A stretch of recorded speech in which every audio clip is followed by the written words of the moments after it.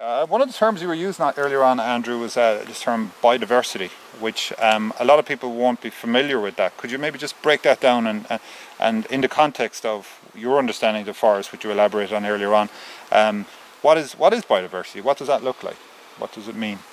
Well, simply bio means life and diversity is a variety. Yeah. So it's a variety of life forms, Okay. you could say. Yeah. And of organisms and it would, between plants, insects, birds, mammals, but basically all of the other life forms that are in our environment. Not just the trees. So when not we're just looking the at trees are forest, one component of biodiversity. However, the trees are the key component. As I said, this type of ancient woodland is the most valuable land-based habitat for biodiversity. Yeah. And why do you say that's... That means that there is far more biodiversity packed into every square metre of this type habitat than any other type of habitat. Okay, so lots more. Now the reason for that is that we have 4 layers. You've a field layer, right? A ground layer, a field layer. The ground layer is the soil. Okay. The microorganisms living in the soil. Yeah. Little kind of mosses and ivy. Yeah, which there's lots of around. Lots of some ferns, and then the next layer up you have the brambles, you have the herb robert, you have the wood sorrel, the wood anemone.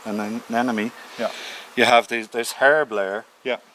And the next layer up is the shrub layer. We have the hollies, we have the hazel, we have the rowans, and the 4th layer is the canopy layer, which is up in the canopy. We hear the hum of the insects that are all operating at different layers between the canopy and the shrub and the field layer. Yeah.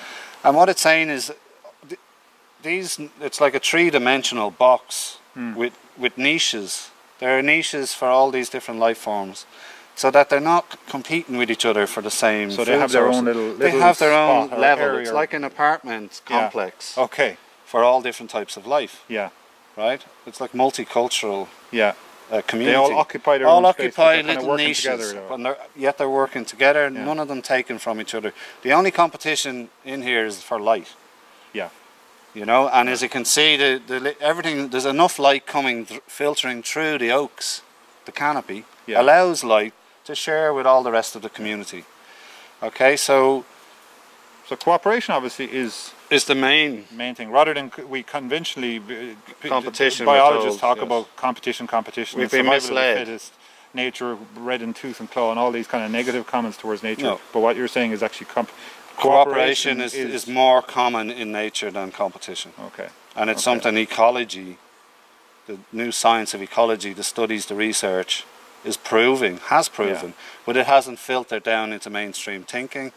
Yeah. Corporations and capitalism and industrial forestry, being part of that system, have hijacked this competition, or have promoted competition. Control the language as well, of course. Well, I've promoted competition over cooperation because it's in their interests. Yeah. And it's in their self-interest. Narrow self-interest. So just compare 1 acre of this rich forest habitat with 1 acre of a tree farm plantation. Okay. In this 1 acre site, you will have 4 tons of bacteria. You will have 1.5 tons of fungi. This is down in deep. In the soil. Yeah, under the ground. Under the ground. Yeah. 340 pounds of protozoa. Again, there'd be microorganisms. Yeah. You'd have about 90 pounds of slugs and snails, 50 pounds of spiders, and 9 pounds of beetles. We found a beautiful shieldback beetle was on my arm. Yeah. That's all of these are built from carbon. So that in 1 acre you have this abundance of life, and again we're just highlighting the main absolutely life forms. There's a lot more than that, like 280 insects associated with the oak tree. Yeah, mosses and lichens. And then mosses, lichens, you know. Yeah. So in comparison, 1 acre of plantation is poor in comparison in terms of the biodiversity. And when we talk about the carbon lockup, as I say, the carbon lockup is in the beetles, is in the fungi. All of this is made of carbon. And in a system like this, when it's well managed, that carbon or the nutrients that are constantly being recycled in here, Yeah. are passing through all the different levels of life, from plants to invertebrates to birds, mammals eat, you know, birds fall, die, mammals again die off, back to plants again. Yeah. You've got this complete cycle Yeah.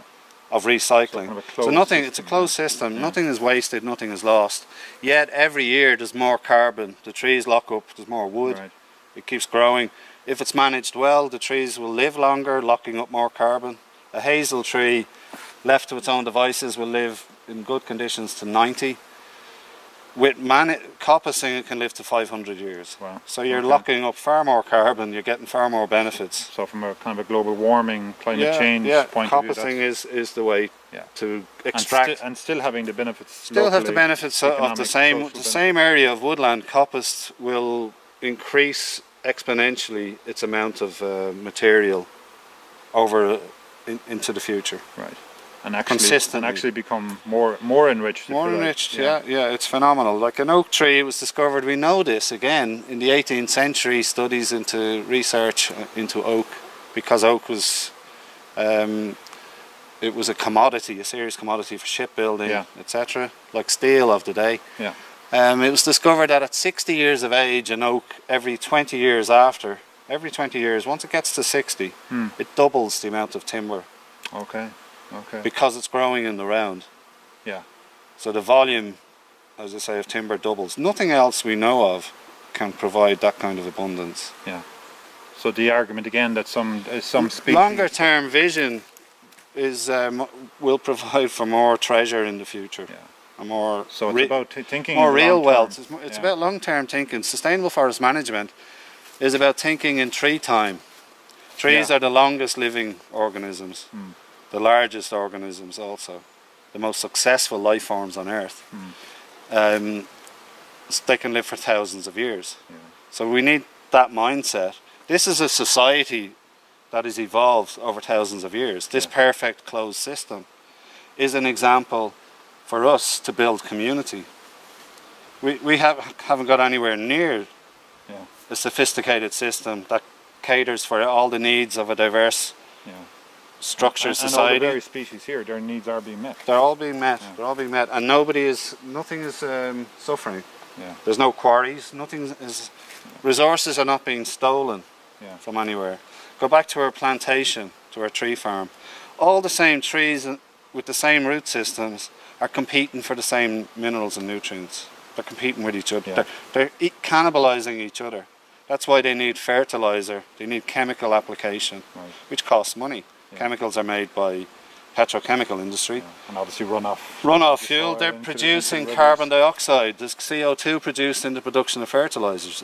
That's not being factored into sustainable forest management of plantations. And harvesting those is huge. They need herbicides because they're all clones of each other. They're all cuttings from a mother tree. They don't have immune systems. All these trees, every one of them, is connected by the fungi, mycorrhiza. They're all getting their nutrients, minerals, medicines, all their needs met, shared by this distribution system that doesn't require fertilizers, doesn't require herbicides or chemical. Okay, like I say, it's a much richer, self-contained, amazing system, and more resilient because of the far more resilient to the threats posed by climate change and disease coming in. Which is getting more and more. So we need more of these habitats and environments, and the way it is, we're looking like being faced with less.